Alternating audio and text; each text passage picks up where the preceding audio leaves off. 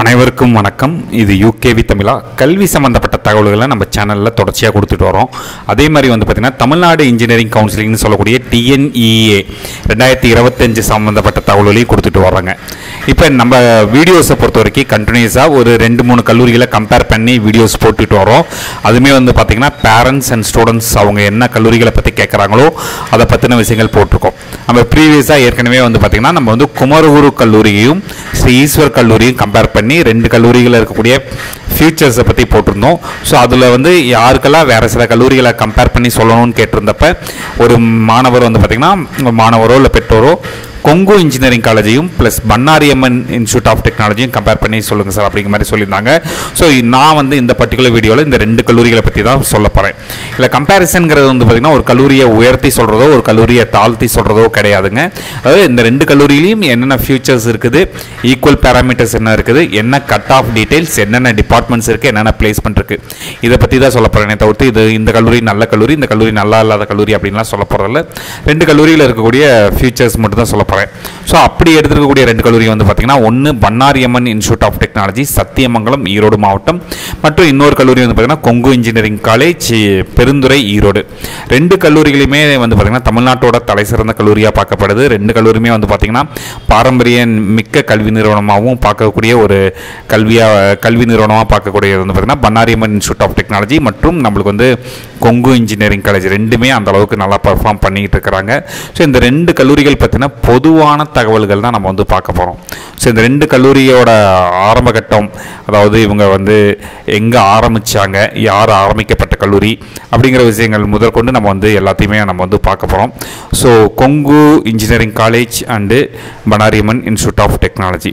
So Kongu engineering college first பார்க்குறோம் அப்படிங்கிற பட்சத்தில் கொங்கு இன்ஜினியரிங் காலேஜுங்கிறது ஒரு பாரம்பரியமிக்க கல்வி நிறுவனமாக பார்க்கப்படுது. 1983லேயே இந்த கல்லூரி ஆரம்பிக்கப்பட்டிருக்காங்க. ஸோ இந்த கல்லூரியில் பார்த்திங்கன்னா இன்ஜினியரிங் காலேஜ் மட்டும் இல்லாமல் இவங்களே பாலிடெக்னிக் காலேஜ் வச்சுருக்கிறாங்க, ஆர்ட்ஸ் அண்ட் சயின்ஸ் மற்றும் ஆர்கிடெக்சர் காலேஜ் இருக்குது, தென் naturopathy and yoga medical college and ஹாஸ்பிட்டல்ங்கிறது இருக்குது. அதுபோக ITI மற்றும் கொங்கு நேஷனல் மெட்ரிகுலேஷன் ஸ்கூல்ட்டு இது ஒரு மிகப்பெரிய கல்வி நிறுவனமாக பார்க்கப்படுறதா பார்த்திங்கன்னா கொங்கு இன்ஜினியரிங் காலேஜ் கிட்டத்தட்ட 1983லேயே இந்த ட்ரஸ்ட் மூலமாக ஆரம்பிக்கப்பட்ட ஒரு கல்லூரியாக பார்க்கப்படுதுங்க. At the same time Bannari Amman institute of டெக்னாலஜியும் பார்த்திங்கன்னா அவங்க மைல் ஸ்டோன்ஸ்னே கொடுத்துருக்குறாங்க. கிட்டத்தட்ட இவங்களுமே நிறைய விஷயங்கள் அச்சீவ் பண்ணியிருக்கிறாங்க. நம்மளுக்கு ஒவ்வொரு விஷயமா அவங்க கொடுத்துருக்காங்க, இப்போ எங்கெல்லாம் பண்ணது அப்படிங்கிற மாதிரிலாம் பண்ணியிருக்காங்க. 2009லேயே NACல A கிரேடு வாங்கின கல்லூரி, பெஸ்ட் இன்ஜினியரிங் காலேஜஸ் அவார்டு வாங்கியிருக்காங்க. இது மாதிரி ஒவ்வொரு மைல் ஸ்டோனுமே அவங்க கொடுத்துக்கிட்டே தான் வர்றாங்க. இந்த கல்லூரியோட சிறப்பம்சங்கள்லாம் என்ன அப்படிங்கிறதெல்லாம் நம்மளுக்கு கொடுத்துக்கிட்டே தான் இருக்கிறாங்க. ஸோ இந்த 2 கல்லூரியில் இருக்கக்கூடிய டிபார்ட்மெண்ட்ஸ் பார்ப்போங்க. ஸோ இந்த கல்லூரியை பொறுத்த வரைக்கும் என்னென்ன டிபார்ட்மெண்ட்ஸ் இருக்குது UGயில் அப்படிங்கிறத பார்ப்போம்.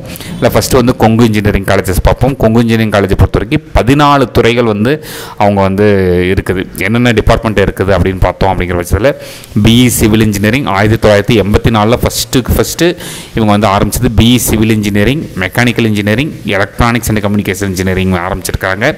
தென் BE computer science and இன்ஜினியரிங்கிற course ஆரம்பிச்சிருக்காங்க. தென் BE chemical engineering, BE electrical and electronics இன்ஜினியரிங்கிற ஒரு டிபார்ட்மெண்ட் ஆரம்பிச்சிருக்காங்க. தென் BE electronics and instrumentation engineering, BTech information technology, BE mechatronics engineering, BTech food technology, BE automobile engineering, BE computer science and design, BTech artificial intelligence and machine learning மற்றும் BTech artificial intelligence and data science அப்படிங்கிற கோர்ஸை இவங்க நடத்திட்டு இருக்காங்க. So இங்கே பன்னாரி அம்மன் institute of technology பொறுத்த வரைக்கும் இவங்ககிட்டையுமே நிறைய கோர்சஸ் இருக்குது. UGயை பொறுத்த வரைக்கும் கிட்டத்தட்ட ஒரு 12க்கும் மேற்பட்ட கோர்சஸ் இவங்க மெயின்டைன் பண்ணிகிட்டு இருக்கிறாங்க. ஸோ என்னென்ன ப்ரோக்ராம்ஸ்லாம் இவங்க நடத்துகிறாங்கன்னு பார்த்திங்கன்னா BTechல அக்ரிகல்ச்சர் இன்ஜினியரிங் பண்ணுறாங்க, BTech artificial intelligence and data சயின்ஸுங்கிற course conduct பண்ணுறாங்க, BTechல artificial intelligence and machine learning, BTech biotechnology, BE computer science and engineering, BE electrical and electronics engineering, BE electronics and communication engineering, BEல electronics and instrumentation engineering, BTech information technology, BE mechanical engineering, BE mechatronics engineering. இந்த 2 கல்லூரிகளை பொறுத்த வரைக்கும் ஒரு சின்ன சிறப்பம்சம் என்ன அப்படின்னு பார்த்தீங்கன்னா, இன்றைக்கி ஆரம்பிச்சிருக்கக்கூடிய பெரும்பாலான பொறியியல் கல்லூரிகள், இன்றைக்கி பெரிய கல்லூரிகள், நீங்கள் நினைக்கக்கூடிய பெரிய கல்லூரிகள் எல்லாமே என்ன பொறியியல் கல்லூரிகள் எல்லாமே என்ன பண்ணுறாங்கன்னு பார்த்தீங்கன்னா வெறும் கம்ப்யூட்டர் சயின்ஸ் ஓரியன்டான கோர்சஸ் மட்டுமே நடத்துகிறாங்க. அதாவது இவங்க இந்த 2 கல்லூரிகளையுமே கம்ப்யூட்டர் சயின்ஸ் ஓரியன்டான கோர்சஸ் இருக்குது. பட் அவங்க வந்து அதிகப்படியாக வந்து கோர் இன்ஜினியரிங்க்கு முக்கியத்துவம் தராங்க. பாருங்கள், சிவில் இன்ஜினியரிங் ஒரு இன்ஜினியரிங்கோட பேஸே வந்து பார்த்தீங்கன்னா இன்றைக்கி சிவில் இன்ஜினியரிங் தான். சிவில் இன்ஜினியரிங் வச்சுருக்கிறாங்க கொங்குல, மெக்கானிக்கல் வச்சுருக்கிறாங்க, கெமிக்கல் இன்ஜினியரிங் ஒரு விஷயம் பார்க்கப்படுது, மெக்கட்ரானிக்ஸ் இன்ஜினியரிங், பிடெக்கில் ஃபுட் டெக்னாலஜி ஒரு advanced course, automobile engineering. So இத்தனை கோர்சஸ் வச்சுருக்கிறாங்க. அதே மாதிரி வந்து பார்த்திங்கன்னா பண்ணாரி அம்மன் பொறுத்த வரைக்குமே அக்ரிகல்ச்சரல் இன்ஜினியரிங் ஒரு முக்கியமான டிபார்ட்மெண்ட் வச்சுருக்கிறாங்க, பயோடெக்னாலஜி, ட்ரிபிள்இசி இஎன்ஐலாம் ஓகே, தென் மெக்கானிக்கல் இன்ஜினியரிங், மெக்கட்ரானிக்ஸ் இன்ஜினியரிங் வரைக்கும் இவங்க 2 கல்லூரிகளுமே நம்மளுக்கு வந்து பண்ணிகிட்டு இருக்கிறாங்க. ஸோ அடுத்து வந்து பிளேஸ்மெண்ட் வைஸ் நம்ம வந்து பார்ப்போம். கொங்கு இன்ஜினியரிங் காலேஜ் மற்றும் நம்மளுக்கு வந்து இங்கே Bannari Amman institute of technology. So Bannari Amman institute of technology பொறுத்த வரைக்கும் அவங்களோட ஸ்டாட்டிஸ்டிக்ஸ் அப்படின்னு பார்க்குறப்ப வந்து அவங்க கொடுத்துருக்க தகவல்கள் என்னங்கிறத சொல்லிடுறேன். இவங்க ஒவ்வொரு வருஷத்தோட பிளேஸ்மெண்ட்டில் வந்து எத்தனை கம்பெனிஸ் வந்ததுங்கிற டீட்டெயில்ஸ் கொடுத்துருக்குறாங்க. கடைசியாக அவங்க அப்டேட் பண்ணிக்கிறது 2023-24 அப்டேட் பண்ணியிருக்காங்க. கிட்டத்தட்ட ஒரு 304 கம்பெனிஸ் வந்து 2023-24 வந்திருக்கதா கொடுத்துருக்குறாங்க. எத்தனை ஸ்டூடெண்ட்ஸ் பிளேஸ் ஆகிருக்காங்க அப்படின்னு தகவல் பார்க்குறப்ப 1175 ஸ்டூடெண்ட் வந்து பிளேஸ் ஆகிருக்கிறதாகவும், அதில் ட்ரீம் ஆஃபர்ஸுங்கிறது 2023-24 237 பேர் வந்து ட்ரீம் ஆஃபர்ஸ்க்கு போயிருக்கிறதாகவும், சூப்பர் ட்ரீம் ஆஃபர்ஸில் 173 பேர் போயிருக்கிறதாகவும் சொல்லியிருக்காங்க. பட் இந்த ஹையஸ்ட் சேலரி பேக்கேஜ் அந்த மாதிரியான டீட்டெயில்ஸ்லாம் இவங்க கொடுக்கல. அதாவது இவங்க என்னென்ன கம்பெனிஸ் வந்திருக்குது அப்படிங்கிற மாதிரி கொடுத்துருக்குறாங்க. பட் என்ன சேலரி பேக்கேஜில் வந்து ஸ்டூடெண்ட்ஸ் வந்து பிளேஸ் ஆகிருக்கிறாங்க அந்த தகவல்கள் வந்து பார்த்திங்கன்னா இவங்களோட வெப்சைட்டில் வந்து முன்னாடி மட்டும் கொடுத்துருக்குறாங்க. அதாவது எப்படி கொடுத்துருக்காங்கன்னு பார்த்திங்கன்னா ஹோம் பேஜில் மட்டும் இவங்க கொடுக்குறாங்க. 16 lakhs per annum வந்து செலக்ட் ஆகிருக்கதா போட்டிருக்காங்க. அதுபோக இந்த கல்லூரி Bannari Amman institute of technology பொறுத்த வரைக்கும் ஒரு சிறப்பம்சமாக பார்க்கப்படுது. நிறைய காம்படிஷன்ஸில் கலந்துக்கிட்டே இருக்காங்க. இங்கே நீங்கள் இப்போ பார்த்துக்கிட்டே இருக்கீங்க, எங்கெங்கெல்லாம் ஹேக்கத்தான்ஸ் நடக்குதோ அந்த ஹேக்கத்தான்ஸ் எல்லாத்துலேயுமே வந்து இவங்க வந்து என்ன பண்ணிட்டு இருக்காங்கன்னு பார்த்தீங்கன்னா செலக்ட் ஆகி அதில் நல்ல ப்ரைஸஸும் வாங்கிட்டு இருக்கக்கூடிய ஒரு முக்கியமான காலேஜாக வந்து பார்க்கப்படுறது Bannari Amman institute of technology அப்படின்னு பாருங்கள். நீங்களே கண்டினியூஸாக பார்க்குறீங்க, ஹேக்கத்தான், ஐடியாத்தான் எல்லாத்துலேயுமே இவங்க வந்து ப்ரைஸ் வின் பண்ணிக்கிட்டே தான் இருக்கிறாங்க. அதே மாதிரி கொங்கு இன்ஜினியரிங் காலேஜை பொறுத்த வரைக்கும் பிளேஸ்மெண்ட் டீட்டெயில்ஸை பொறுத்த வரைக்கும் அவங்க எப்படி கொடுத்துருக்காங்க அப்படின்னா யாரெல்லாம் ரெக்ரூட்டர்ஸ் வந்து இவங்களுக்கு வர்றாங்க அப்படிங்கிற தகவல்கள் கொடுத்துருக்காங்க. அந்த பிளேஸ்மெண்ட் டீம் பற்றி கொடுத்துருக்காங்க. பிளேஸ்மெண்ட் ஸ்டேட்டஸ்னு பார்க்குறப்ப உங்களுக்கு வந்து ஜூன் 2025-26 வந்து இது வரைக்கும் 19 கம்பெனிஸ், ஜூன் 2025 வந்து இவங்க பார்த்திங்கன்னா ஒரு 19 கம்பெனி வந்து வந்திருக்கிறதாகவும், ஃபைனல் இயர் ஸ்டூடெண்ட்ஸ் இப்போ ப்ரெசென்ட்டாக படிச்சிருக்க ஃபைனல் இயர் ஸ்டூடெண்ட்ஸ் ஒரு 76 பேர் வரைக்கும் பிளேஸாக இருக்கிறதாகவும் கொடுத்துருக்குறாங்க. ஸோ அந்த பிளேஸ்மெண்ட் ரிப்போர்ட்டில் 2024-25 பொறுத்த வரைக்கும் பார்க்குறப்ப 361 companies வந்திருக்கிறதாகவும், 1323 students place ஆகிருக்கிறாங்க, 1626 offer letter வாங்கியிருக்காங்க. ஒவ்வொரு கம்பெனிலையும் எத்தனை மாணவர்கள் பிளேஸ் ஆகிருக்கிறாங்க அப்படிங்கிற தகவல்களையும் இவங்க வந்து கொடுத்துருக்காங்க. கிட்டத்தட்ட ஒரு 361 கம்பெனிஸோட லிஸ்ட்டையுமே கொடுத்து ஒவ்வொரு கம்பெனிஸ்லேயும் வந்து எத்தனை மாணவர்கள் பிளேஸ் ஆகிருக்காங்க அப்படிங்கிற தகவல்களை தெளிவாக கொடுத்துருக்காங்க.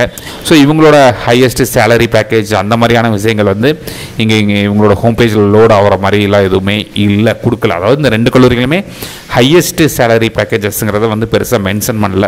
பண்ணாரி அம்மனில் மட்டும் 11 lakhs per annum வந்து கொடுத்துருக்குறாங்க. அதுபோக வந்து இவங்களோட ஹோம் பேஜில் வந்து இவங்களுமே நிறைய ஹேக்கத்தான்ஸ், ஐடியாத்தான்ஸ் இதுலெல்லாம் வந்து இவங்க போய் ஜெயிச்சிருக்கிற கோர்சஸ், ஜெயிச்சிருக்க விஷயங்களையுமே வந்து இவங்க வந்து கொடுத்துட்டு வர்றாங்க. ப்ளஸ் என்னென்ன ஃபெசிலிட்டிஸ் இருக்குது அப்படிங்கிற விஷயங்களையுமே வந்து இவங்க வந்து கண்டினியூஸாக கொடுத்துட்டு வர்றாங்க. சரிங்களா? ஸோ இதுதான் கொங்கு இன்ஜினியரிங் காலேஜ் மற்றும் Bannari Amman institute of technology பற்றின பேசிக்கான தகவல்கள். அடுத்து பார்த்தோம் அப்படிங்கிற பட்சத்தில் இவங்கேயுமே சேலரி பேக்கேஜ் பொறுத்த வரைக்கும் 15 lakhs போட்டிருக்காங்க ஒரு பையன். இதுமாதிரி 12.3 lakhs per annumக்கு வந்து கொடுத்துருக்குறாங்க. தென் 10 lakhs per annumல வந்து எத்தனை ஸ்டூடெண்ட்ஸ் பிளேஸ் ஆகிருக்காங்க அப்படிங்கிற தகவல்களையும் இவங்க வந்து கொடுத்துக்கிட்டே இருக்கிறாங்க. சரிங்களா? ஸோ இந்த பிளேஸ்மெண்ட் டீட்டெயில்ஸ் எல்லாமே இந்த இடத்துல இங்கே ஸ்க்ரோல் ஆகிட்டு இருக்கு. இப்போ நீங்கள் பார்த்துக்கிட்டு இருக்க விஷயங்கள். இப்போ கட் ஆஃப் வச்சு பார்ப்போம். ஸோ கட் ஆஃப் வச்சு பார்க்குறப்ப நம்மளுக்கு வந்து கொங்கு இன்ஜினியரிங் காலேஜ் மற்றும் Bannari Amman institute of technology இந்த 2 கல்லூரிகளோட கட் ஆஃப் தகவல்கள் பார்ப்போம். ஸோ இதில் ஃபஸ்ட்டு வந்து கொங்கு இன்ஜினியரிங் காலேஜோட computer science இன்ஜினியரிங்கோட closing cut off தகவல்கள் பார்ப்போம். So computer science இன்ஜினியரிங்கில் closing cut off தகவல்கள் பார்க்குறப்ப நம்ம வந்து ஃபஸ்ட்டு ஓசி கேட்டகரி எடுத்துக்கிறோம்.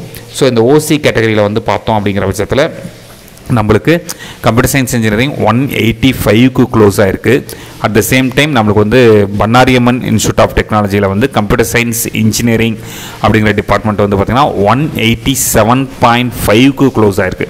இப்போ கிட்டத்தட்ட ஒரு 2.5 மார்க்ஸ் வந்து பார்த்திங்கன்னா பண்ணாரி அம்மனில் முன்னாடியே வந்து நம்மளுக்கு வந்து சீட்டுங்கிறது முடிஞ்சிருச்சுங்க.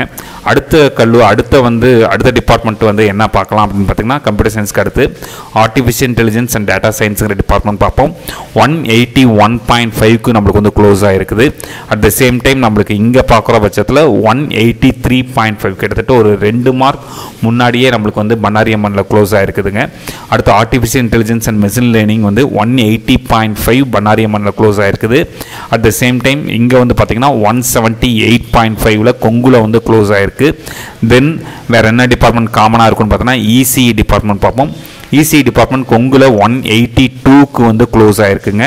அட் த சேம் டைம் நம்மளுக்கு வந்து இங்கே இந்த கல்லூரியில் அதாவது பண்ணாரி அம்மனில் வந்து பார்த்திங்கன்னா இசிங்கிறது 184க்கு க்ளோஸ் ஆகிருக்கு. கொங்குல வந்து நம்மளுக்கு வந்து 182. கிட்டத்தட்ட எந்த டிபார்ட்மெண்ட் எடுத்தாலுமே ஒரு 2 மதிப்பெண்கள் வந்து கூடுதலாக வாங்கிட்டே தான் இருக்கிறாங்க. கொங்கு இன்ஜினியரிங் காலேஜில் இன்ஃபர்மேஷன் டெக்னாலஜிங்கிற டிபார்ட்மெண்ட் 180க்கு க்ளோஸ் ஆகிருக்குது. அட் த சேம் டைம் இங்கே பார்ப்போம், இவங்ககிட்ட ஐடியில் 184.5 கிட்டத்தட்ட ஒரு 4.5 மதிப்பெண்கள் கூடுதலாக வந்து க்ளோஸ் ஆகிருக்குங்க. ஸோ இப்போ என்ன தெரிய வருதுன்னு பார்த்தீங்கன்னா ஒரு கொங்கு இன்ஜினியரிங் காலேஜை விட ஒரு பண்ணாரி அம்மன் இன்ஜினியரிங் காலேஜ் ஒரு 2 கட் ஆஃப் மார்க் வித்தியாசத்தில் கொஞ்சம் முன்னேறி போயிட்டே தான் இருக்கிறாங்க. 2 கல்லூரிகளுமே தலை சிறந்த கல்லூரிகள் தான். இதில் வந்து நம்ம வந்து இந்த கல்லூரியை சேருங்க, இந்த கல்லூரியை சேர வேண்டாம்னு சொல்கிறதுக்காக நம்ம வரல. இந்த 2 கல்லூரிகள் பற்றின பேசிக்கான தகவல்களை தான் நம்ம வந்து இங்கே கொடுத்துருக்குறோங்க. ஸோ இந்த 2 கல்லூரிகளுமே தலை சிறந்த கல்லூரிகள். கட் ஆஃப் மதிப்பெண்கள் வச்சு நீங்கள் வந்து எந்த கல்லூரிக்கு போகிறதுங்கிறத நீங்கள் முடிவு பண்ணிக்கோங்க. எந்த கல்லூரிக்கு போங்கள்லாம் சொல்ல வரல, எந்த கல்லூரிக்கு போகிறதுங்கிறத நீங்கள் முடிவு பண்ணிக்கோங்க. ஸோ நல்ல கட் ஆஃப் வாங்கின மாணவர்களுக்கு தான் இந்த கல்லூரிகளில் இடங்கள் கிடைக்க வாய்ப்பு இருக்குது. இது மாதிரி கண்டினியூஸாக உங்களுக்கு வேறு என்ன கல்லூரிகளை பற்றி கம்பேர் பண்ணி டீட்டெயில்ஸ் எடுத்து சொல்லணும் அப்படின்னு நீங்கள் வந்து விருப்பப்படுறீங்களோ அதை வந்து கமெண்ட்டில் போடுங்க. அதை முடிஞ்ச அளவுக்கு அதை வந்து வீடியோவாக கொடுக்கறதுக்கு முயற்சிகள் பண்ணுறோம். இது மாதிரி கண்டினியூஸாக உங்களுக்கு கவுன்சிலிங் சார்ந்த தகவல்கள் வேணுங்கிறவங்க யூகேவி தமிழா அப்படிங்கிற இந்த யூடியூப் சேனலை சப்ஸ்கிரைப் பண்ணிக்கோங்க. மற்றும் இந்த வீடியோ உபயோகமாக இருக்குது நீங்கள் ஃபீல் பண்ணிங்கன்னா உங்களுக்கு தெரிஞ்ச மாணவர்கள் மற்றும் பெற்றோர்களுக்கு இந்த வீடியோ ஷேர் பண்ணுங்கள். மிகவும் நன்றி.